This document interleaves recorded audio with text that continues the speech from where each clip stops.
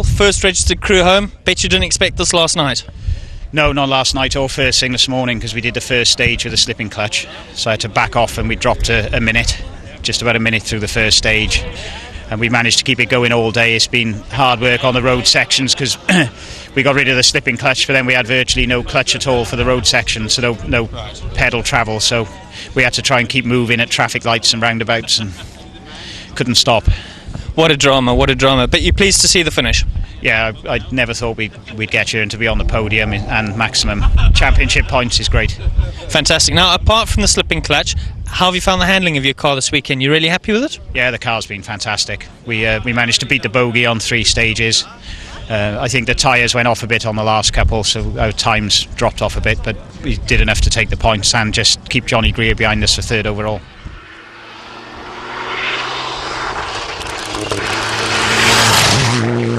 Johnny, tell us about your weekend.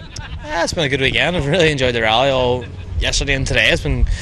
Every stage there's always been something to laugh about at the end of every stage. It's always done something stupid on it, but no, it's been a great weekend.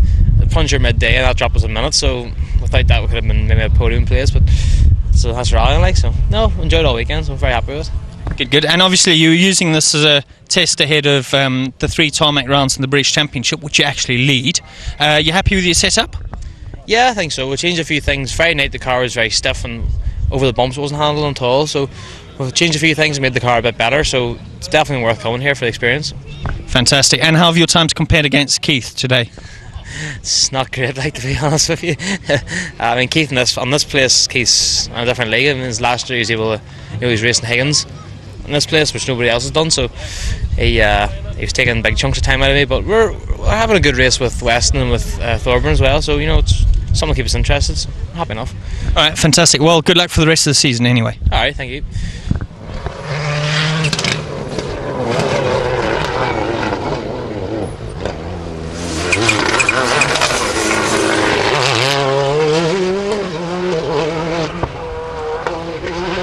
Last night we've sort of stopped for a minute and a half on 2 stages, separate occasions, so we've had a real good fight back, so just a pity we couldn't match Damian, but we've had a good battle with Mark all day and enjoyed it. Yeah, it's been good.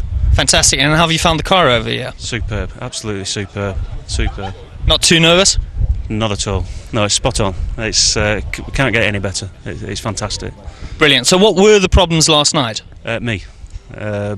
Rubbish at handbraking really, and stole the car and stuff like that, so we've just sort of settled down and, you know, got back into a rhythm, and yeah, it's been fantastic, really enjoyed it. Alright, fantastic, many thanks. Alright, thanks for your help. Cheers. So here is confirmation of the top 10 at the end of this difficult event. After round 2, this is how the championship looks. John Stone now leads with 40 points, with teammate Mark Jasper close behind on 37.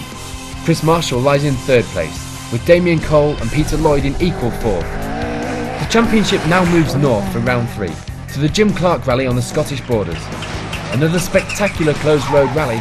You can see our coverage of that event on the 26th of June. But for now, we'll leave you with a few highlights from the Manx National Rally. Thanks for watching, see you next time.